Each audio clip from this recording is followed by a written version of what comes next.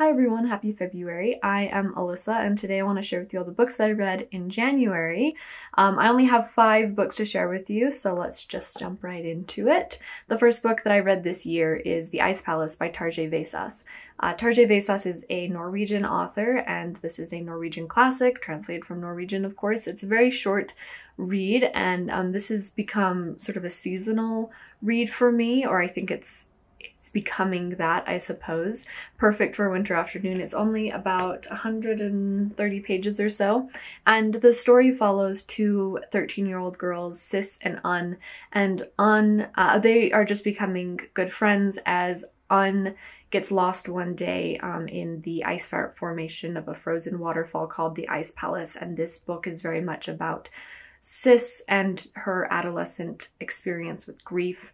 This is not meant for teenagers. That's not the reading demographic, but it's a very sophisticated and subtle and psychological exploration of that experience. The center of this book especially becomes extremely poetic. It's really, really beautiful and very cold in the writing style. The atmosphere and the environment of this cold, dark Norwegian winter really comes through in the writing as well. And I'm not sure that I am exactly familiar with what technically experienced with what nature writing is, but this is what nature writing makes me think of. So I believe that if you're a fan of nature writing or poetry, you would probably really enjoy at least big parts of this book. It's really, really beautifully written, and like I said, it's great for a winter afternoon. I really recommend this one. I think I gave it 5 stars. I then read The Bass Rock by Evie Wyld, and I already have a full review of this book on my channel. I'll link it here in this video as well. This is a story, a multi-generational story. It takes place across 3 different narrative timelines in the present day and in 1940s and in the 1700s. And this book is about how all of these women suffer physical and psychological violence from men in various ways, taking various forms appropriate to their time period, more or less, because they fail to or resist conforming to patriarchal standards in whatever way, right? And so I'm not going to get a whole lot more into it than that, but what I did really appreciate about this book was, one, the author's use of form. I think that she uses form through the way that she structures her novel and using narrative voice in a way that really enhances and reinforces her theme of violence and the way that women are allowed or not allowed to use their voice throughout history. I think that's really well done, and I also really enjoyed the very gothic atmosphere of this book. There are gothic tones throughout it, certainly. It takes place in Scotland, and the book is extremely atmospheric. It feels very, very cold. And there are some subtle supernatural gothic elements in this book as well, and I think that the author brought in some of that gothic inspiration in a way that was really well done and complementary to the overall book. So I thought this book was quite good, very accomplished, and I gave it 3 stars. So check out my full review if you want more thoughts on it. The next book I have to share with you is American Born Chinese by Jean Yang.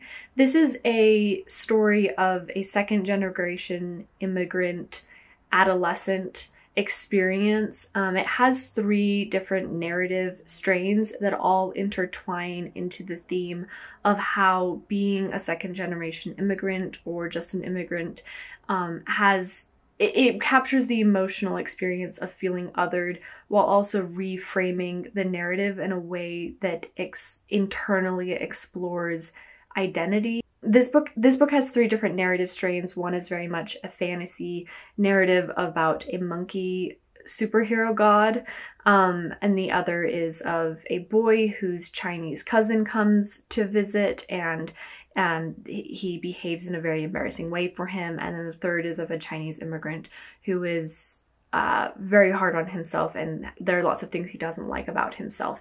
And the author uses these three different narratives to intertwine the complexity and especially the duality of identity that immigrant and second generation children of immigrants experience as they balance their identities between multiple cultures in multiple countries and things like that. This is certainly intended for a younger, like middle grade audience, I would say. And I think that the author handles the subject matter in a way that is very appropriate to that age demographic, but also has a lot of levels of complexity, a lot of different ways of viewing the subject matter, perspectives through which he approaches it, and I think he does it really quite well. Personally, I haven't found graphic novels to be my style of literature a whole lot, so I think that the author uses it in a good way, but I think I'm also very much not the target demographic. I give this one 3 stars, and I think if it sounds appealing to you, it's very well done. The next book that I finished in January is one that was also another reread and one that I've talked a bit about recently, An Absolutely Remarkable Thing by Hank Green. I just finished the sequel to this, and that was in my 2020 favorites video, so you can go and check out that if you want to hear more about that, but I'll also be reviewing it again here really soon. This is, just to jump the gun a little bit, this is part of the series, and I am writing my master's thesis on this. So I'm only going to briefly mention this here because I read it pretty, it was a pretty close reading, and I did a lot of annotations and things like that reading it this time. But I'm going to do a more complex review on this in the future. So here I'm just going to kind of mention that, again, I was rereading this, and this is a first contact story about sort of a Transformer-esque statue that shows up, and a girl, April, who first sees it, and she makes a video, and this blows up because this statue is not terrestrial, right?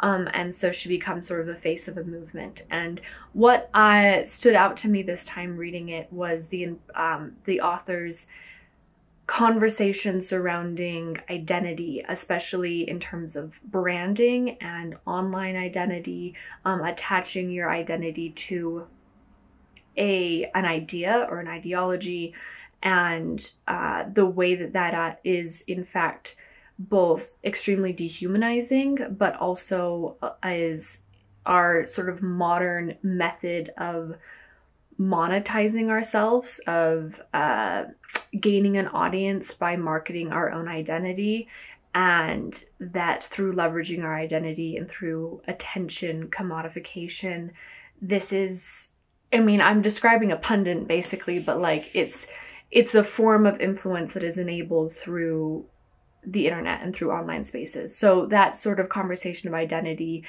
compounded with or looked at through the lens of internet culture.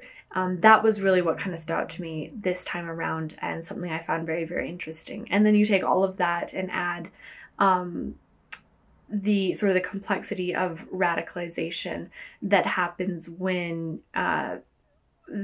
critical thinking is inhibited because there's too much emotional attachment and identity attachment to ideologies. So it's, I think it's a very interesting book, obviously. And again, like I said, there will be more thoughts coming in the future. If you have any specific thoughts on this book, please drop them in the comments down below, because I would love to hear them. And stay tuned for another review on that one at some point in the future. It might actually be a little bit. We'll see, because I don't know. Maybe I should just review the duology, and then, you know, in several months' time do like a rehashing of the series in a way that is encompassing the thoughts of my thesis, because that, you know, that's gonna be a lot of stuff. We'll see. Anyway, you can share your preference down below if you are eager for a review. If not, I mean, it's it's arguably considered a YA novel, which is like really not what I normally talk about here, so maybe no one who watches my videos really cares about that, so that's fine. Anyway, the next and last book that I have to share with you from this month is The Magpie Murders from Anthony Horowitz. This is a mystery novel, and I've really been trying to get back into mystery lately because this was my favorite genre when I was a kid and a teenager, and I've sort of realized that I miss that mystery element. I think reading mysteries is really so fun. So I heard about this one and I thought it would be really fun. The premise of the book is that there is an editor who is she is an editor for a mystery writer, an author who writes mystery novels. That would be a more clear way of saying it. And she gets one of a final script in which he's sort of finishing off this character, his character's series, but this script is incomplete. And as she discovers that it is incomplete, the author has also been killed. And she starts to notice some parallels between the author's his death and the manuscript that she just received from him, in ways that there are just sort of like too many things that she finds suspicious, and she begins her own investigation. So I thought the premise sounded really interesting because it's like a book inside of a book. Like basically the first half of the book is like one manuscript, and you kind of shift into the book that manuscript exists inside of. I think this book is really meant to be an ode to the classic whodunit. There are parts that, because there's this mystery novel inside of this novel, the editor character is very aware of like mystery solving techniques inside of mystery literature, and so she is sort of transparent about that. It makes it just a little bit meta, and I think that that's a really interesting element. However, I personally just didn't quite jive with this book. By having a novel inside of a novel, it just made it so long, and we read this entire story, like 100 pages of a story, which then just kind of becomes a clue, and it felt like so much effort to put into it. And I mean, you are kind of getting a 2-for-1 deal with these two mystery stories together, but the way that it was sort of drug out meant that by the end of the whole book, I wasn't as interested in like knowing the end of the first mystery manuscript, if that makes sense. So this one was kind of a miss for me. It was clever, but I didn't end up actually being impressed with a lot of it. So maybe I'm just extremely, extremely picky. I definitely want to keep on reading some mystery novels and see if this is like something I still enjoy and not just something from my childhood. But anyway, I only gave this one a 2-star.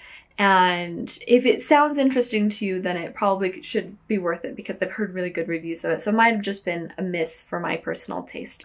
Sad to end on a low note, but I am really happy with my month of reading, and especially here in February, I've already gotten off to a good start with a few books that I've really, really enjoyed. So I look forward to sharing those with you.